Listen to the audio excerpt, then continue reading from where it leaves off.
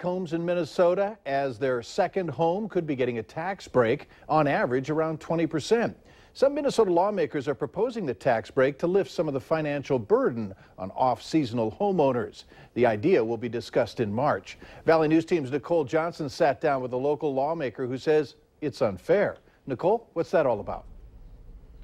This morning, I spoke with a member of the Pelican Lake Property Owners Association. Jeff Peltier owns a couple lake properties and tells us he's doubtful they will get a break, but says anytime they can get things equaled out a little is nice. Peltier claims lakeshore property owners pay for a lot of stuff they never get to use, and says a lot of non-Minnesota residents pay taxes they don't have a vote in saying how they're used. Another lake property owner and Minnesota representative is strongly against the tax cut proposal. He says it's unfair.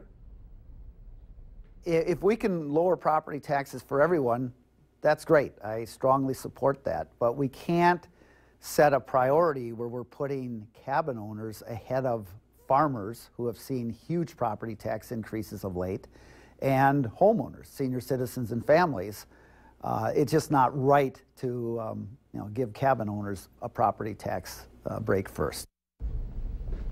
The bill is still in conference committee in a tax bill. Marquardt said he doesn't think it will pass unless homeowners get a break too. Mike. All right, thanks, Nicole. Now, coming up on Valley News Live at 6, more about the impact this tax cut proposal would have on everyone living in the state of Minnesota.